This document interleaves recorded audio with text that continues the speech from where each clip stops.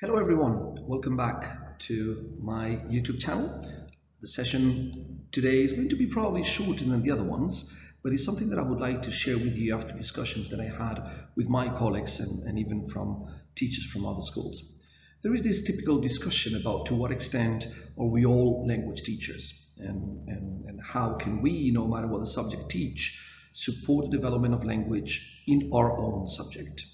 So it's just a question for us to discuss, and I will try to come up with some examples that show evidence on why are we all language teachers, no matter what the subject we teach. So how can we empower English language learners or learners from any language that we use as a communication tool? So we need to understand that whatever the topic we teach, the process, the code that we use to transmit information is the language. And then we're responsible for the development of the language across the subjects in all the topics. So then I've taken this nice infographic from the website that you can see at the bottom, and I would like to concentrate in two out of these three tips and ideas. The first one, build a community, is not something that I'm going to focus on because it's obvious, isn't it, that if we are all able to work in a professional learning community and collaborate with each other, then basically we will have these links created with the language teachers and we will have their input in terms of supporting language learners in class. Now let me focus on the connection between content and language and the design for the use of language with some examples that I can come and I would love to share with you to have your opinion and your idea on it. So we're going to focus this session in these two bits. First of all, trying to see how and what are the strategies or some strategies that can be used to connect content and language. And then we're going to share a couple of them and basically how can we then provide instructions, plan and design for these EAL students to be successful in our classrooms with some teaching strategies. Yeah, so we're going to see that the first bit that I would like to share with you is the connection between the content taught and the language. So what I'm trying to see is how can we use the language to contextualize the learning process.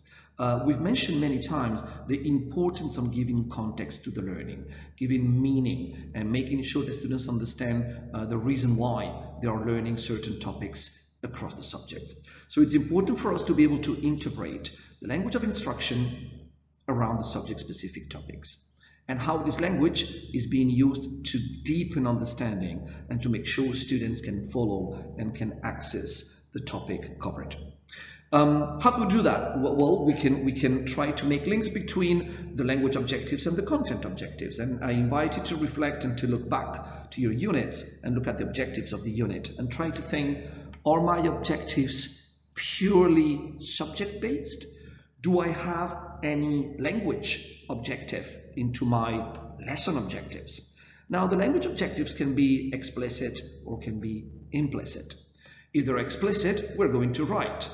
The objectives in terms of language will be for you to develop certain vocabulary skills or getting to know or be familiar with technical vocabulary from the subject. That can be one. That's an explicit example. An implicit example is when we're going to use, for example, certain command terms, like as an example, for this unit, you're expected to analyze certain sources. You're expected to explain the reasons why something. You're expected to understand certain things. So by using those command terms in your lesson objectives, you are implicitly bringing the language into your lesson. And then you can also, for example, connect content and language by creating interdisciplinary projects, interdisciplinary links. When you have the language teachers of your school, being language and literature, being language acquisition, collaborating with you in the planification of a unit and in the precise task or project. So basically, I would like to invite you to think to what extent you swirl, to what extent in your lessons you use the speaking, the writing, the interacting, the reading, and the listening. And we all swirl in our classes, but are we aware of that? And if we are, how explicit is the use of language? So basically what is important to see is that in order for the language learners to develop academically, or the academic language, they must be exposed to subject-specific topics or concepts or skills. And those must be directly linked to the content taught. Let me see some examples. And this is a document that can be produced by any of you just by having a discussion with your teams, with your vertical teams, trying to have a discussion with teachers across the subjects so they can brainstorm on different ways and examples in which language is explicitly taught in class. So look at that. For example, in sciences, how do they read, write, or think? And then you will have the science teacher realizing little by little of, oh yeah, then actually in sciences students interpret data and charts, and they look for understanding, and they look for the validity of sources, and they pay attention to details. Maybe they will use more the why than the what. Yeah, and when they write, we expect them to use precise vocabulary with some evidence, some examples. We expect them to compose sentences which are short, specific, exact. We don't want long sentences. We don't want them to elaborate like they will in history. And we want them to think, to use curiosity, to consider and analyze hypotheses. So in this discussion, little by little, science teachers realize that on top of the content taught, which is subject specific, they are also expecting students to have language abilities and language skills. And they will then be able to enter in a conversation on how, even if they are science teachers, they are at the same time language teachers. The same thing happens with history and geography teachers. And you will probably see history is a very heavy, language-heavy subject, and they need to create narratives. They need to analyze primary and secondary sources and interpret the sources. They need to compare and contrast, determine hidden messages, the meaning, create essays, bring in multiple ideas. So all these are specific aspects from history and geography which are not based on the subject-specific content, but in the use of language of the students. And if we don't support the students in the development of those skills, they will never be successful in our subject. Let's see this example of mathematics and the arts and languages and the source from which I got this idea. Yeah, even mathematics, which sometimes we tend to think that is not a language-heavy subject, and the language is not that specific. But look, when mathematicians read, or when they think, or when they reflect, or when they write, yeah, they ask questions, they use specific vocabulary, using real-world situations. If a student wants to work on percentages, he can probably work on a cooking book. So he needs to understand what he's reading. He needs to be able to make a link between a mathematical calculation and a real-life situation which is presented to him in a written form. They need to find connections, look for patterns, using principles, using previous understanding. So language is also very present in maths lessons. And of course, what can I say about languages and arts? The creativity, the creative side of things. The idea of bringing ideas, arguing, discussing, asking questions, argumenting, elaborating. So I think one of the ways to connect subject-specific with language objectives is through just realizing that this is happening already.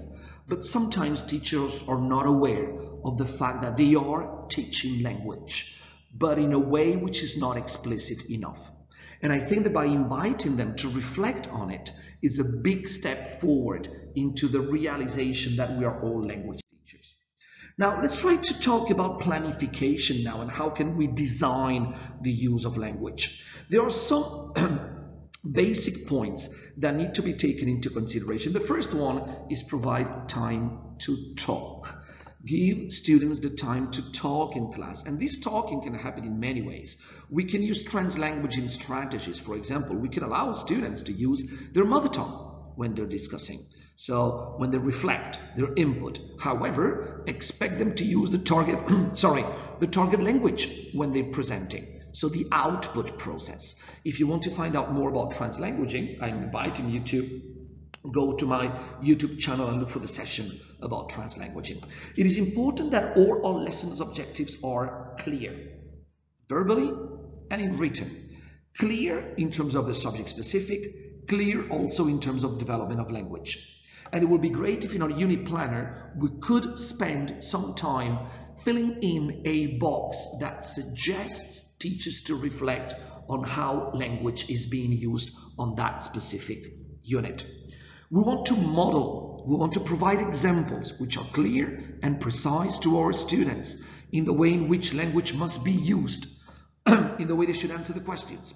We should scaffold, and the example that I'm going to give in the next slide is based on that, based on scaffolding and how can we use the command terms depending on the level of expectation, which is also seen as a differentiation strategy for language learners and for the ones that have lower abilities in terms of language development. And basically, allow for mistakes. Allow for mistakes, focus on the communication ideas and on the perfection of communication. Focus on, and I'm still talking to the language learners here, focus on the fact that they're able to communicate something effectively and that the message has been understood. So they will gain confidence and all of a sudden the language will develop step by step.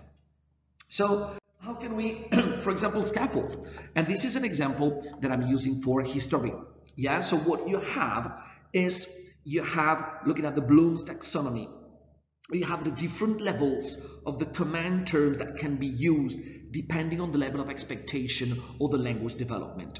So if we want to develop the language at a very lower level for grade 6, grade 7, or for language learners that just arrived and the level of the target language is not developed enough, we want them only to identify or to list or to remember certain facts, not long sentences, facts, specific aspects. And little by little we can build up, isn't it? We can then, once they feel comfortable with the identifying or the listing, we can move up and go and look at the explanation, discussion, description, interpretation. And then one step at a time, we're going to move up into the language expectations into the classroom. So we can teach the same topic, but for the language learners, we can adapt the type of questions that we're asking them. Based on the same topic, some students will be able to identify things or to list. Some others will be able to demonstrate. Some others will be able to synthesize. And some others will be able to justify or to investigate. We don't need to change the topic. We just need to change the way in which we ask questions and the expectations that we have from our students. By doing that, what we've just done is to bring the development of language in an explicit way into our planning and into our classrooms. We just need to make sure that this is clear in the objectives and then students understand what's expected from them. Basically, these are two ways that I think are very helpful for us to develop language and to make sure that we have evidence of the fact that we're all language learners, no matter what subject we teach. Do you have any other way of doing it? I'll be extremely happy to see you sharing the way in which you develop language in your subjects and how can you let us know. So let's share best practice in the chat. Just in case you're interested in this topic, these are the 3 main sources that I've used for this session. I hope you found it useful and looking forward to read you in the chat. Thank you.